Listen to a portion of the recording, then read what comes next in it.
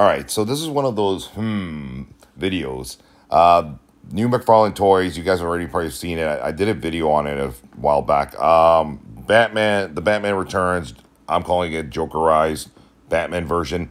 This should be called the bargain bin clearance special within a month because this looks absolutely terrible. It looks like a terrible custom job.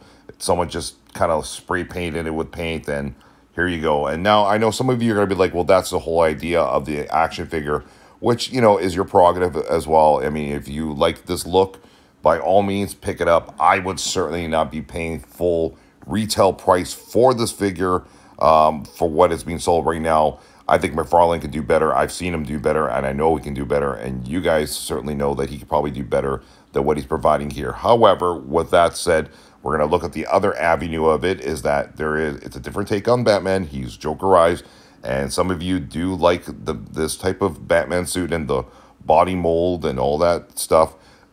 Personally, for us here, Sammy's Collectible Toys Hall, this is certainly a hard pass. I would allocate my funds to another McFarlane Toys. This is definitely not his best work.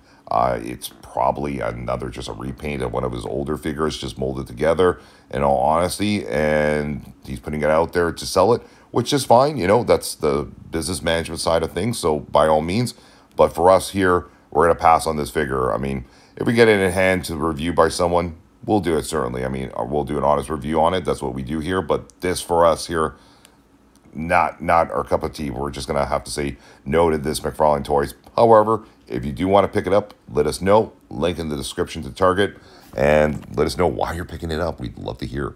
All right, take care, everyone.